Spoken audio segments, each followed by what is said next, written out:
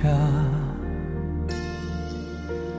青丝蓦然烛花，寥寥回忆经年长，却只能装聋作哑，勾勒你的脸颊，聚散如流沙，天命自洽，爱重见或崩塌，随云烟轻洒，用力驱赶你伪装的潇洒，微醺的梦啊，信念之人怎会不变真假？你若近在咫尺的天涯，我想握住，却只能装傻。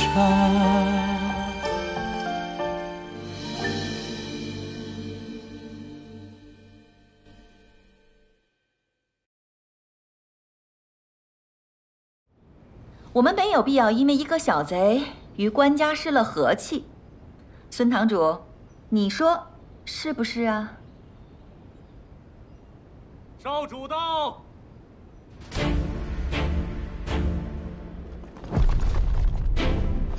参见少主。这就是3年前血洗金水帮的银玉楼少主吗？从没露过面呢。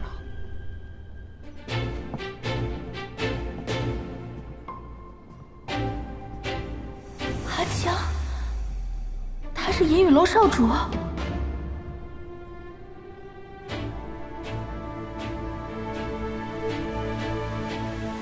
是你杀的杨采薇。是我。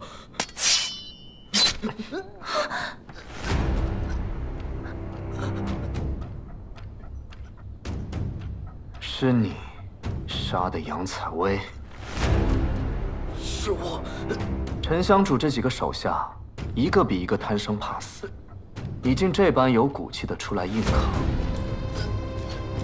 看来是被人拿捏了短处。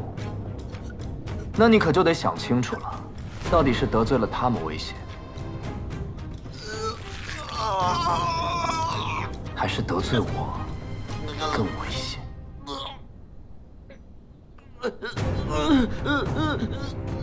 少主手下留情，听我解释。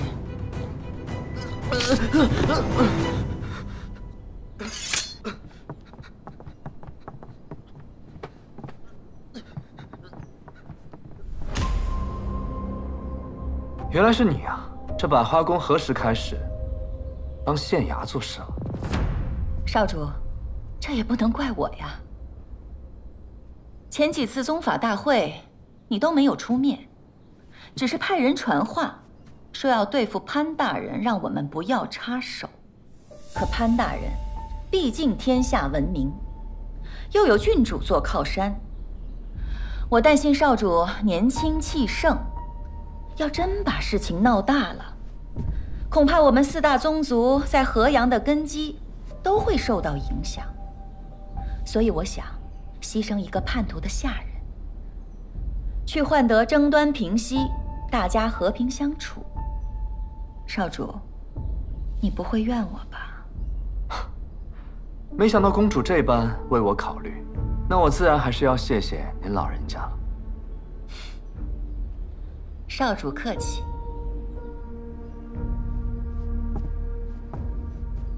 4大宗族同气连枝，你我之间的事，回去再说。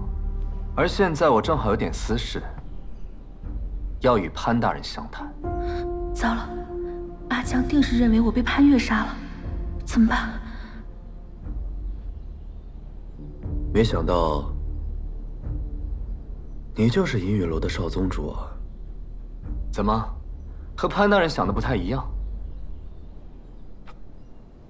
貌若寒冰，应是狼顾。卓少主还真是有一双杀人如麻的眼睛啊！潘大人说笑了，在下是读书人，以打打杀杀为业，并不是什么光彩之事。不过，杨采薇对我有救命之恩，我发誓报恩，她却因你枉死。今日无论如何，潘大人必须要给我一个交代。所以你在生死方示警，是想等到今天亲自动手？当然，不亲手杀你，又怎能消我同是挚友之恨？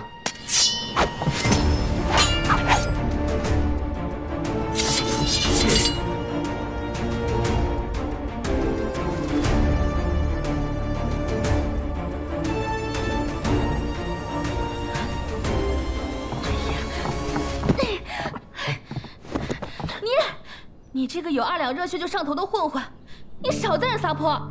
你别以为你什么都知道，我警告你啊！你要是敢冤枉好人，滥杀无辜，你那死去的朋友，他从地底下，他爬都会爬出来找你算账。上官芷，你先别说话。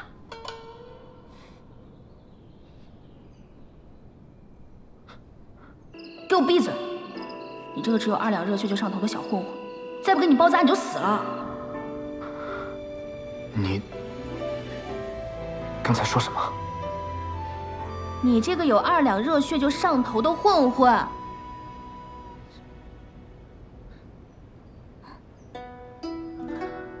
我杨姐姐对我可好了，兰花节就是她找我打，上官小姐来找我买首饰，一来二去就认识了呗。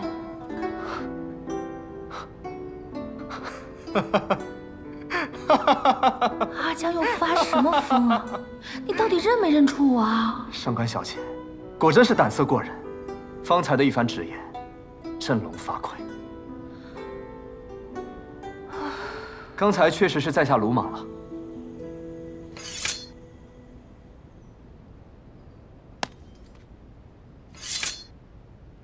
不过，上官小姐，你说在下冤枉好人，难道是已经知道这幕后真凶是谁了吗？没错，那日去生死方，我跟潘大人就是去抓凶手的。秘而不宣，那是因为怕打草惊蛇。就算你不信潘大人，你也得信我吧？上官小姐的话，我自然是信的。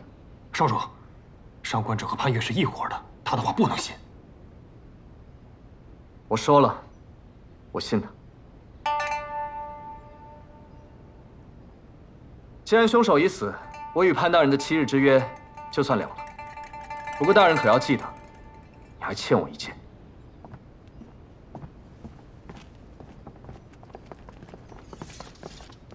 不是走了？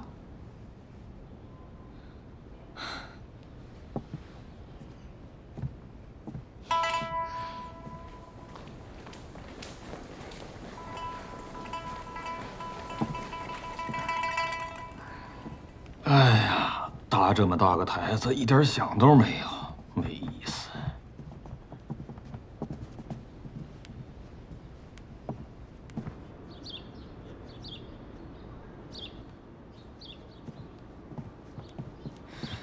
我刚才那么一闹，他定然又会嫌我多事，说不定还会以此为借口赶我出县衙。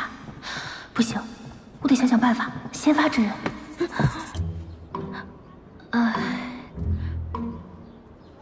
上官芷，大人，我觉得我作为县衙的一员，自当挺身。大人你别客气。县衙有难，大人遭垢，我要是袖手旁观的话，那岂不是辜负了大人当初愿意让我进县衙的好意？刘捕快，你说是不是啊？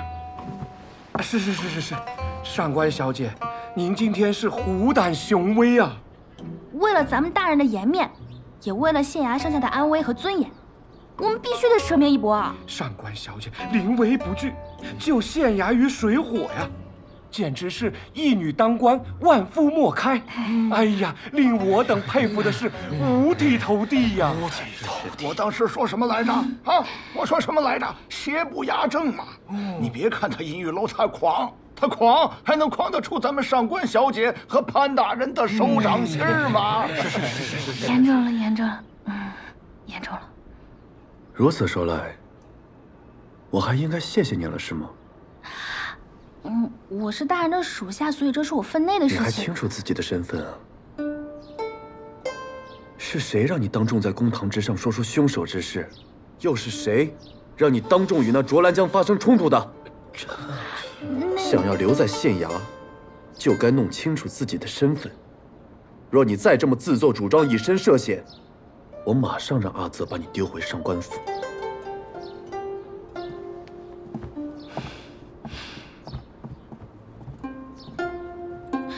意思是他不计较了。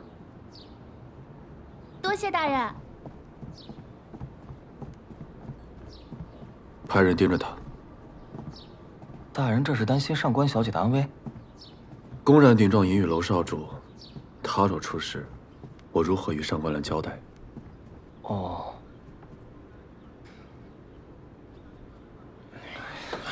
李胖，李胖，你干嘛呢？干嘛还不开饭啊？嘿，这李胖得过呀！李胖，干什么呢？李胖，饿死不成啊！哎呦，我去好了！哎呦，这是怎么了？这是？去看一下，去看，走。啊？这定是卷了采买的银子跑了呀！哎呀，我就随便说一说，他还真跑了。那关键咱们中午吃什么呀？对呀，哎呀，对呀，饿着我们不要紧，饿着上官小姐事儿可就大了呀！是的。我饿一顿没关系，我习惯了。那怎么能行呢，小姐？我自己的小姐，我自己来照顾。哎，我可以。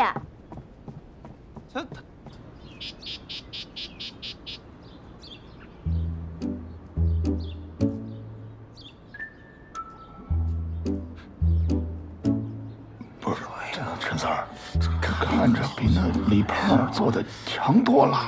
这看起来是不错，这不知道吃起来是什么感觉。哎，那你替大家尝尝。我来试试。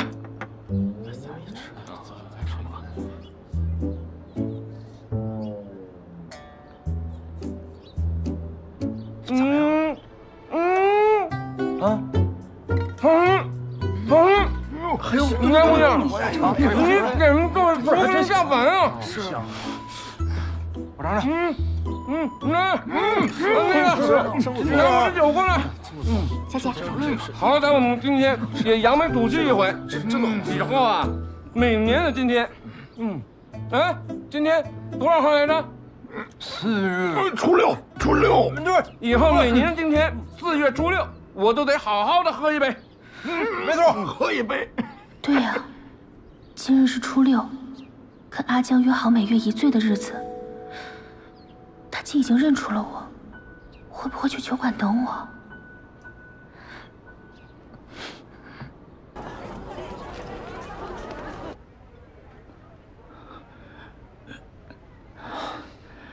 周少主，这个是10年陈酿的黄蜂，您慢用。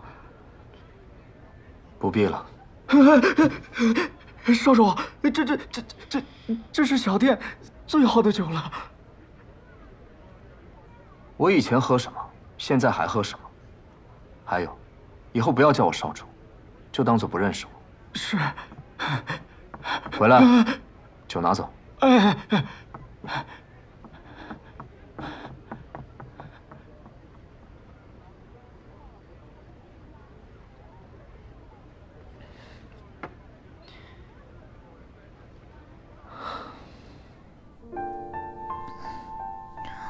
这河阳虽说热闹，但平常能闲聊喝酒的，也就只有你和另外一个朋友。我与你不同，我只有你一个。在理。怎么在理了？说来听听。我分析给你听啊。你呢，可能是来自穷乡僻壤的穷小子。哦，不对。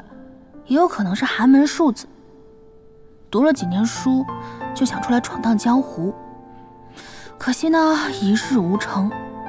你身无所长，但听说河阳遍地都是机会，你就想来这里闯出个名堂。但可惜啊，这河阳跟你想的不一样，这里是一个罪恶之城，这里的一切呢都由4大宗族把持着，你没有门路，没有人脉，就更难混出头了。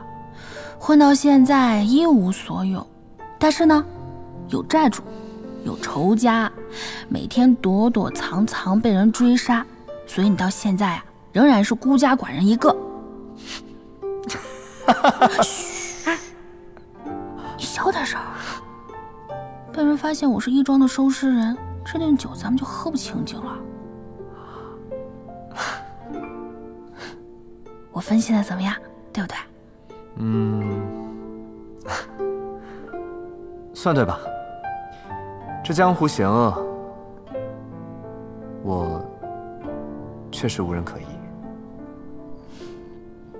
你既然无人可依，为什么还要在这厮混啊？这不是还有你吗？每个月可以陪我一醉的好朋友。好朋友。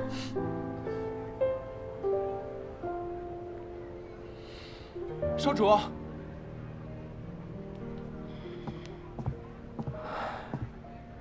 少主，你果然在这儿。何事？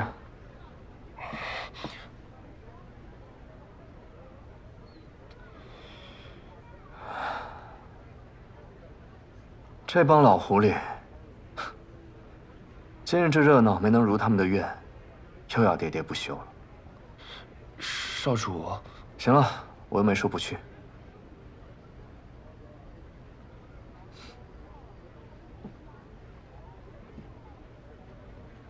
小二，哎，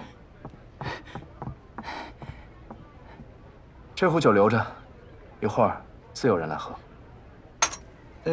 公子，这壶酒凉了，我给您换壶热的吧。他说过，酒凉沁人心，就这么放着吧。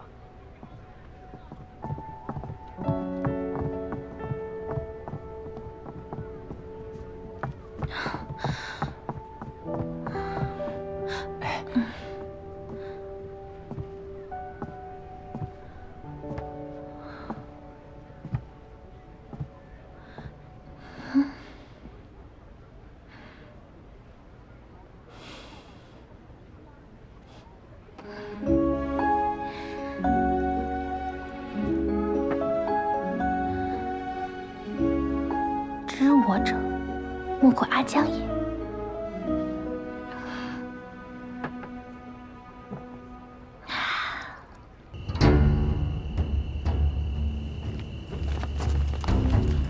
少主，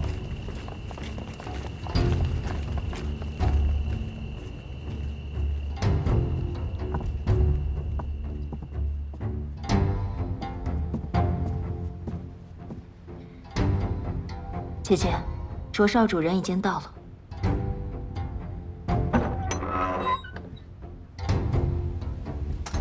各位前辈，什么事情非得让我来啊？这白天还没见够。哎，你白天不是说了吗？自己家的事儿回头论。所以啊，我们想问问，你对潘越的指控也不了了之了，你这打的什么算盘呀？顾堂主，您这说的什么话？怎么能算是不了了之呢？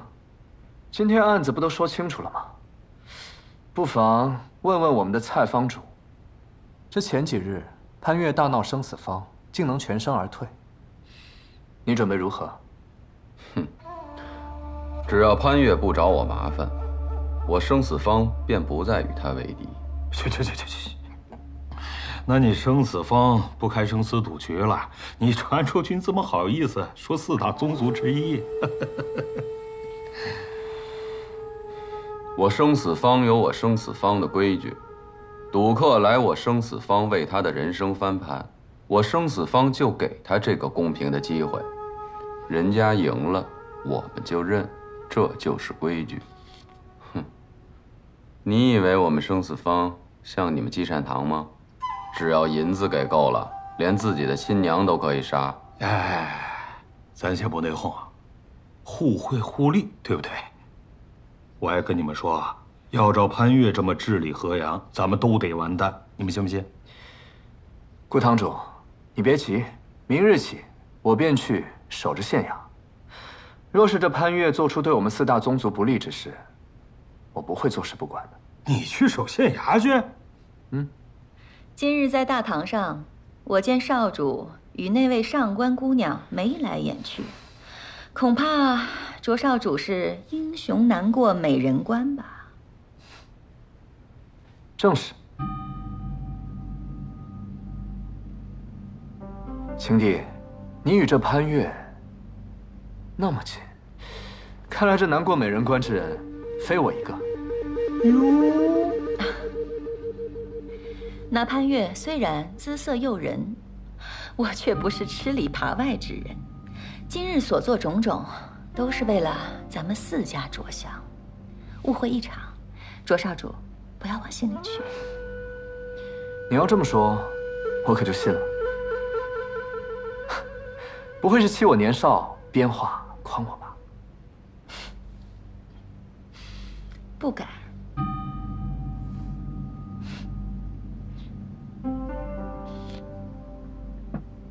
行了，我回去睡觉了。各位自便吧。哎，怎么这就走了呢？切！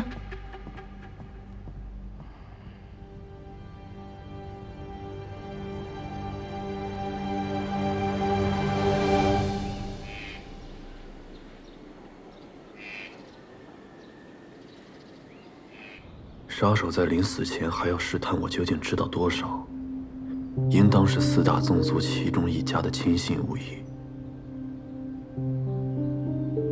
公子，蔡生没有嫌疑吗？蔡生若是为了阻止我查案，根本没有必要闹出那么大的声势，更不会守约任务离开。看那杀手的反应，也应当不是银玉楼，但尚不能完全排除。青帝亦敌亦友，动机叵测，只有接善堂没有打过交道了。阿泽，你派人去盯一下，看看接善堂最近有什么动静。是。等等，上官芷怎么样？他昨日一个人出去喝酒了，一路上都很安全，没什么异常。去吧。是。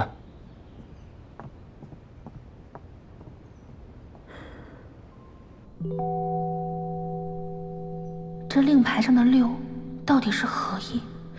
水波纹组织在河阳经营已有10年，这么多年不可能没有留下任何线索，不妨去当房看看。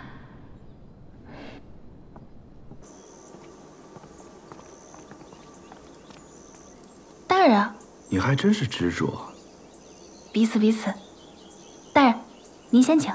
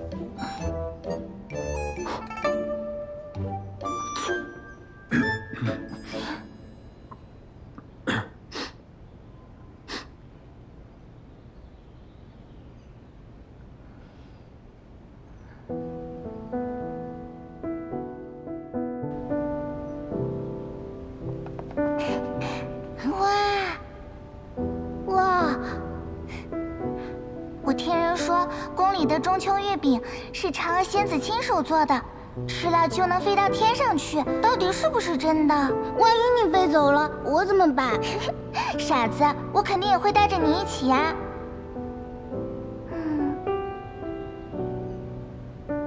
怎么没感觉呀？皇上驾到！快跑！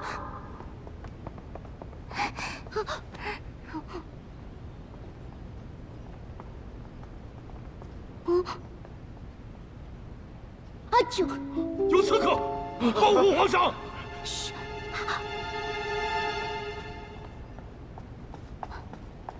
月儿，玉饼是我偷吃的，皇上要砍你就砍我的头。不是潘越，一人做一人当，玉饼是我吃的，皇上要砍就砍我的头。侄子年幼无知，请皇上恕罪，请皇上恕罪。哈哈哈哈哈哈！青梅竹马，天地良缘，何罪之有啊？朕便赐婚你二人，结潘阳之好，定三生之盟。谢皇上。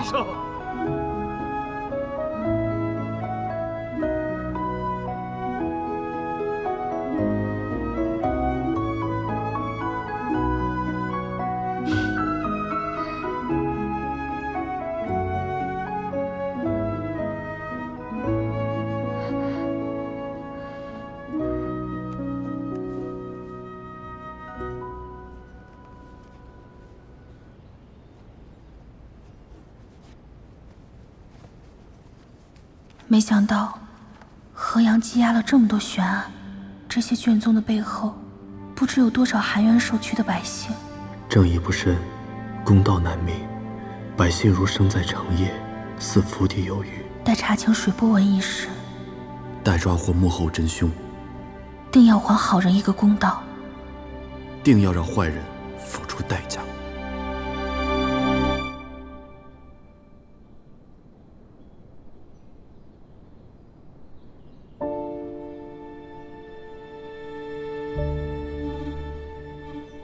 杨采薇，杨采薇，杨采薇！少主，少主，打听到了，杨姑娘她死了。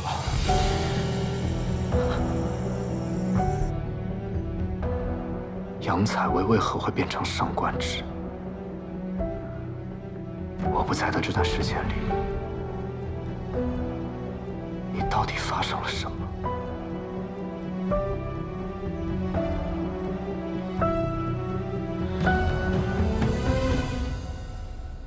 阿福，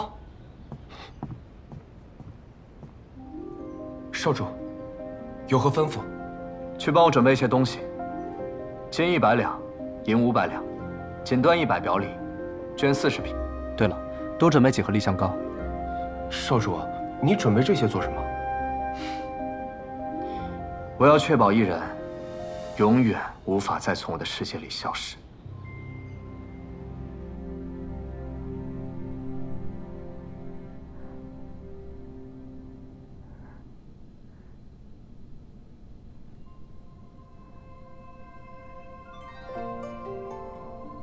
若是累了，不必勉强。谁累了？怎么会？我精神好着呢。大人若困了，可以先回去休息。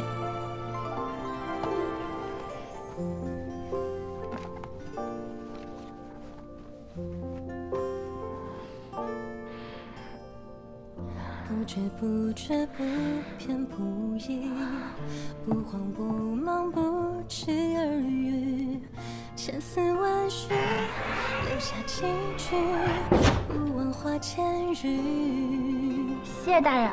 不紧不慢，不悔不早些看完，早些休息。不疾不惧悲喜，一生一世，落下几笔，不负此心意。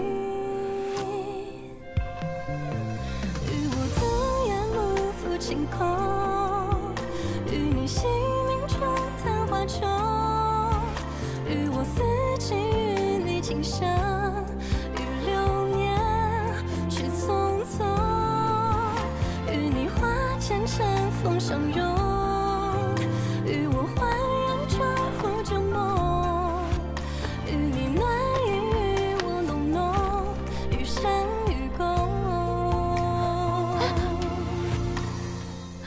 你看这儿，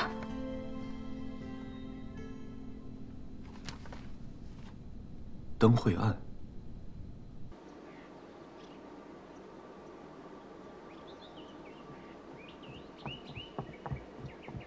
大人，问你一事，河阳有一至今未破的悬案——灯会杀人案，你可还记得？记得，当时此案闹得沸沸扬扬，正是属下经手调查。我看卷宗上记载，在凶案现场有发现一块令牌，那令牌如今何在？那块令牌被人偷了。偷了？啊！当时属下只是负责此案的小捕快，捕快头叫孙芳，因为看守政务不力被革职，所以我记得很清楚。孙芳，他如今何在？他离开县衙以后就没有联系了。把他找来，有话要问他。是。等等，此事低调，切莫声张。明白。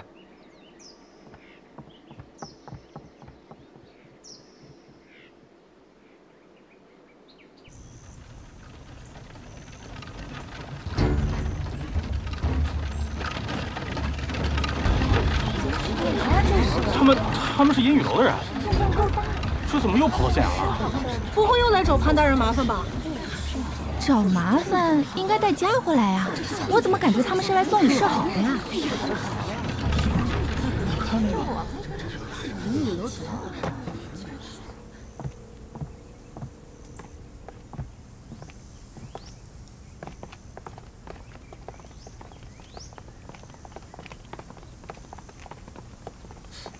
他又来这里做什么？不知道啊。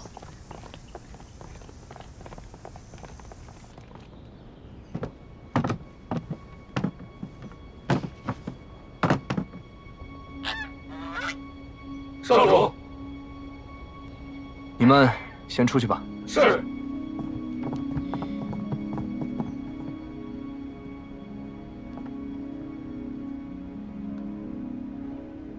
阿福，把桌子往外拖一下。是。就这样吧，阿福，你也先出去。好。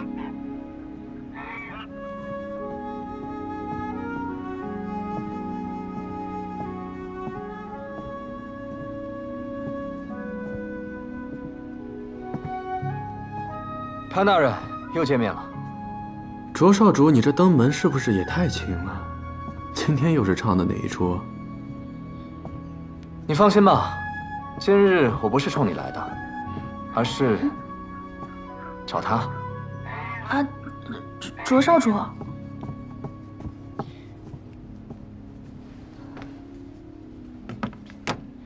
昨日上官小姐临危不惧的身姿，令我见之不忘，思之如狂。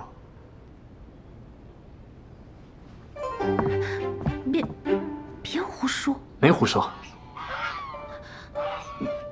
那个，卓少主，咱们俩呢也就见了一面，你这样实在是太突然了。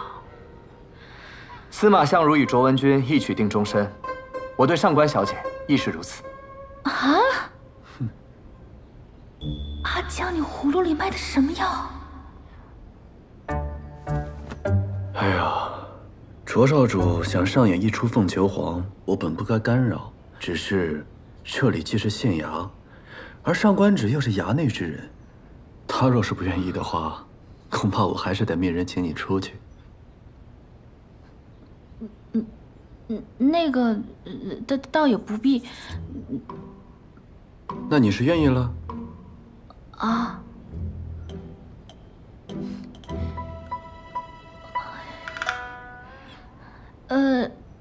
卓少主，我跟你呢虽然也是一见如故，但是我上官芷对感情比较喜欢那个细水长流，咱们先做朋友，多了解了解，其他再说嘛。好，上官小姐愿意给我这个机会，我也是受宠若惊。上官小姐，你从京城而来，河阳很多好吃的，定是还没有尝过。这是我们河阳有名的栗香糕，你不妨先尝尝。那真是太好了，看了一晚上卷宗还没吃早饭呢。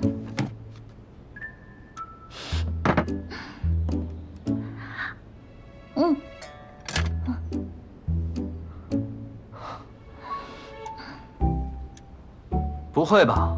我们名满天下的潘大人，竟会如此苛待下属？自是比不上卓少主笼络人心的手段啊。不过这里既是县衙，那自然有县衙的规矩，当然不是些寻常的江湖帮派可比的。谢了。潘大人，你误会了，我对你，还有这个县衙，是一点兴趣都没有。我是怕自己心爱之人再次受委屈，我去给你拿水。对了，卓少主前几日在公堂上说，杨采薇是你的救命恩人。他没和你说过？看来他对你还是有所保留。他既然答应嫁给我，那我们自是两心相悦。会不会是你对他来说无足轻重呢？这很难说吧。哼。唉，杨采薇啊，杨采薇，若是你泉下有知，能否指点我一二？你到底是恨他，还是信他？需不需要我为你出这一口恶气？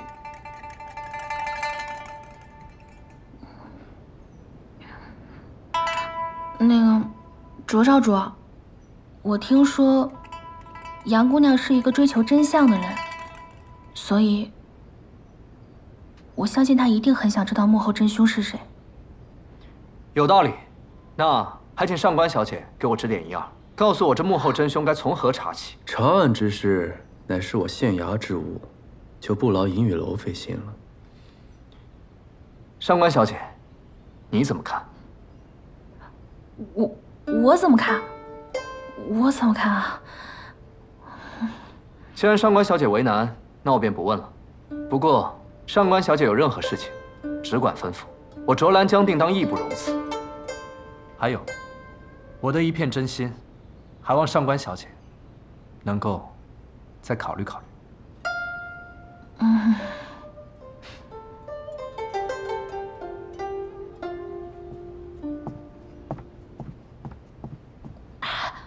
我真不知道他今天来。你自己的私事嘛，你自己处理，只是莫要因私害公。还有，召集所有人，半个时辰之后在这里商议案情。啊！什么乱七八糟的，把它收了。啊，我收。还有半月，便是夏至。听说禾阳以往都会在这一天举办灯会，万人空巷，蔚为壮观。不过，因为5年前的一桩悬案，这个灯会因此取消，殊为遗憾。今年是我来禾阳的第1年，我打算彻查此案，给禾阳的百姓一个交代。大人，前任县令对此案已有定论，乃是恶交杀人，这旧案再提，恐有不妥吧？哦，旧案不能重提，这是哪儿的规矩啊？这没有这个规矩，只是什么？刘捕快，你难道还想继续敷衍搪塞吗？哎呀，不敢！大人要查此案，小的一定肝脑涂地。上官芷，把卷宗记录跟大家详细的讲述一遍。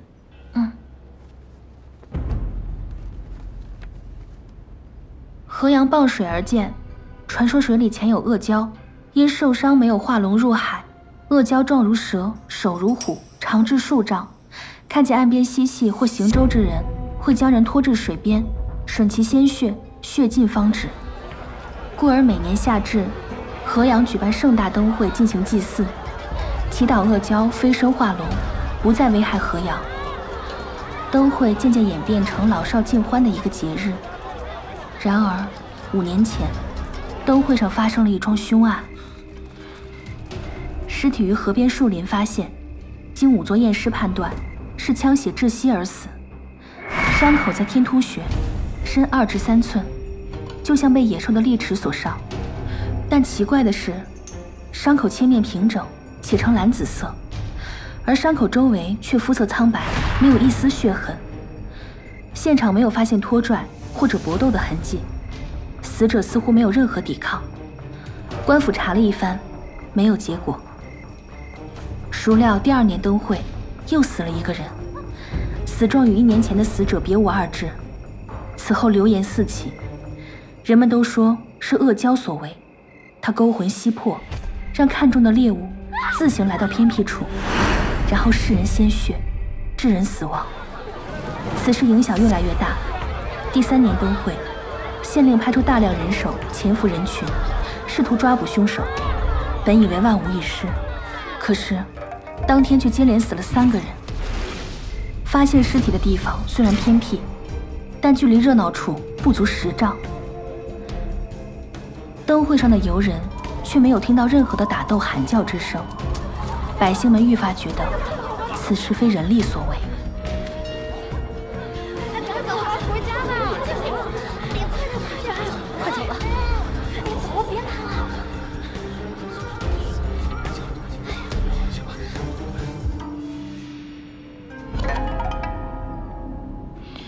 从那之后，恶蛟嗜血的说法也就甚嚣尘上。去年开始灯会停办，案件的调查也不了了之。大人，这个事儿我能证明，当年在案发的时候，既没有明确的动机，也没有确凿的线索，整个案件特别诡异。这确实不像。行了，我不相信所谓恶蛟杀人这种无稽之谈，如果有，那更好，扒了他的皮，做成灯会上最醒目的天灯。还愣着干什么？分头去查问死者的家人、证人，还有报关者，再查看卷宗有无遗漏的线索，然后回来汇报。是。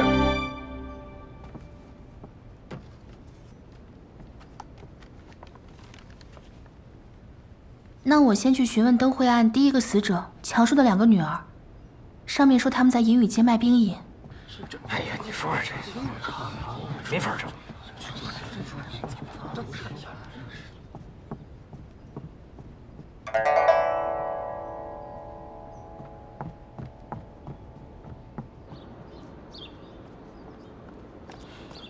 上官小姐，要去哪儿？我载你一程。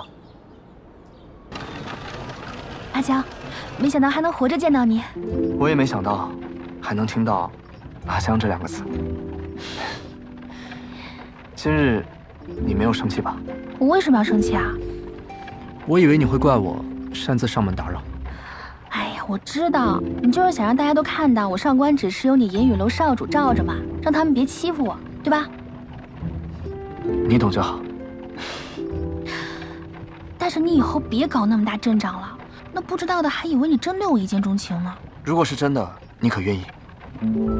啊？开个玩笑的。这种玩笑不能乱开的。对了，你的脸到底是怎么回事？这件事情是因为上官芷，她为了嫁给潘越，让巫医强行将我变成这样，却不想自己竟在婚礼上丧命。我为了找出幕后真凶，只能借用他的身份回到县衙。倒是你，怎么我3年前认识的小混混，如今摇身一变，成银雨楼少主了？所以你愿不愿意跟银雨楼的少主做朋友呢？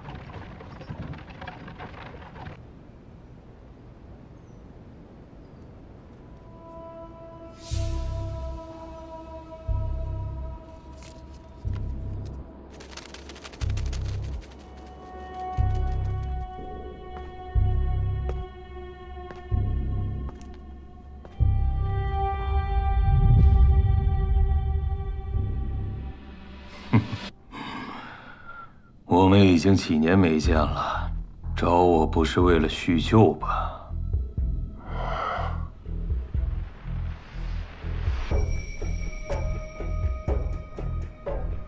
为了他。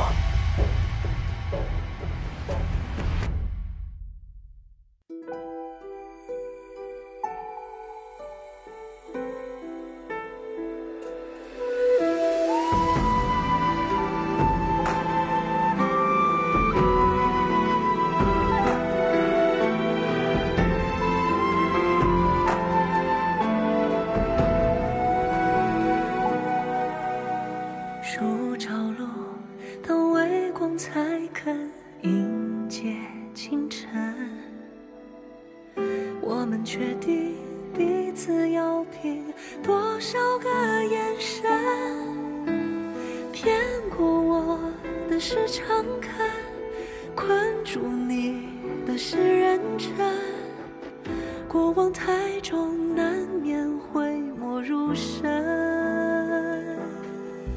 还要体会多少次坠落，才能对爱很从容不迫。谁都莫问放手那一刻是洒脱还是软弱，许是误入了心门，是仓皇的不忍，是不敢与你只做路人，挣扎几番红脸，哪怕愚损，却不枉此生。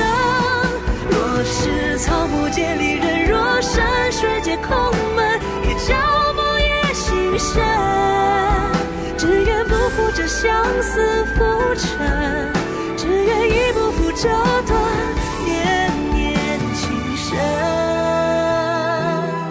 许是误入了心门，是仓皇的不忍，是不敢与你只做路人，挣扎几番红脸，哪怕愚损，却不枉此生。